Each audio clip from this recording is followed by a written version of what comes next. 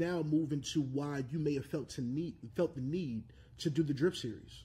Absolutely. Because what we've witnessed now, especially of late, is so many believers on a lot of our timelines shipwrecking the faith, denouncing the faith of Christianity.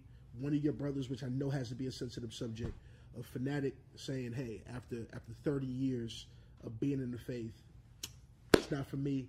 I'm going to resign myself from the Christian church. Right. I'm going to resign myself from the holistic body of Christ and say, I no longer believe the gospel I once preached. Right.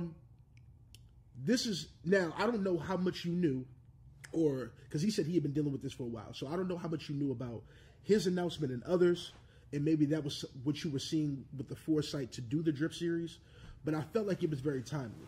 So now, in light of what you said about the past, how you as a shepherd, you and your brothers as a shepherd had to step in and say, A, certain things aren't in step to what you're seeing now, how do you compare the two eras of Christian hip-hop? Maybe where it was then, what it is now, and then your reasoning for doing what you did as far as the Drip series is concerned. Yeah, again, the era. So Christian hip-hop was becoming something. Now it is something. You see what I'm saying? We relate to things differently. You know, when we feel like something's in progress, we give it a little more leeway. Once it feels like it shows you what it is, then you relate to it differently. Like, oh, it is something. And so the era back then, it was, again, it's a free-for-all. Christian hip-hop is not legislated, just like hip-hop. You know, there was a group of people that used to want hip-hop to be religion. You know, Craig G. Lewis, that, like, false teaching heretic.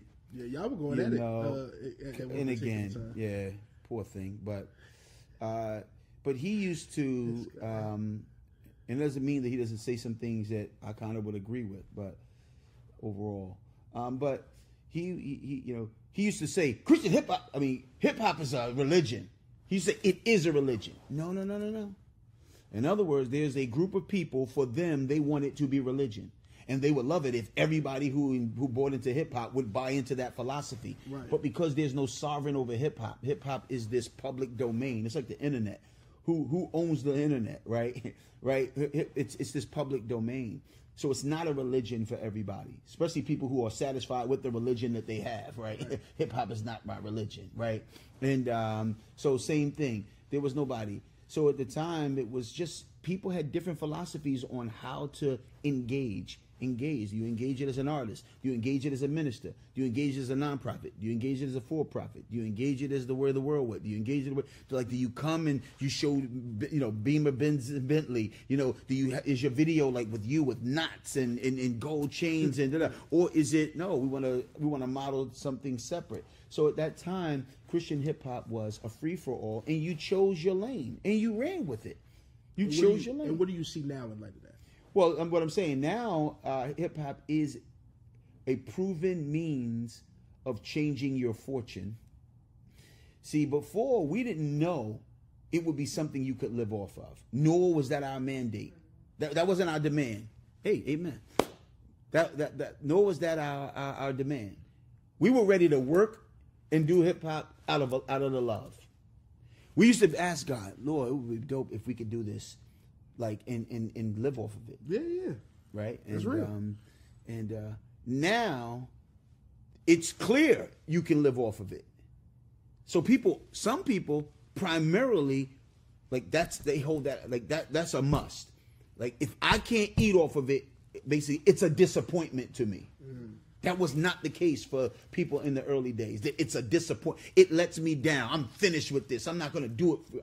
I'm not going to do the Christian version anymore. I'm not going to, like, people will notice. They'll say it's a ceiling on, like, gospel music or Christian music or Christian hip hop. This is a ceiling, and that's why people don't want to do it. Right? It's always been a ceiling. It's understood that it's a ceiling, right? And so the question is, do you do it because you sense that? So what do I see now?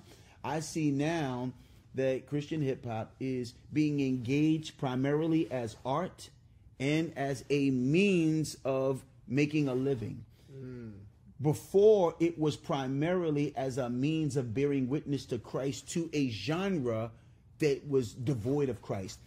Not devoid of religion, not devoid of the name Jesus circulating, devoid of Christ as he has made himself known.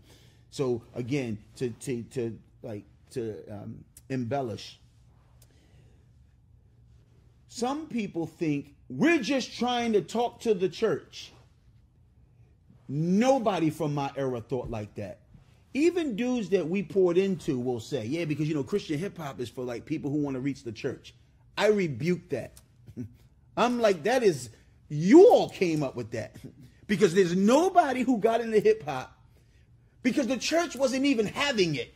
Correct. We didn't do it. We wanted, but we also thought that God, like he put Moses in the water, and steered Moses to Pharaoh's daughter. But we also believe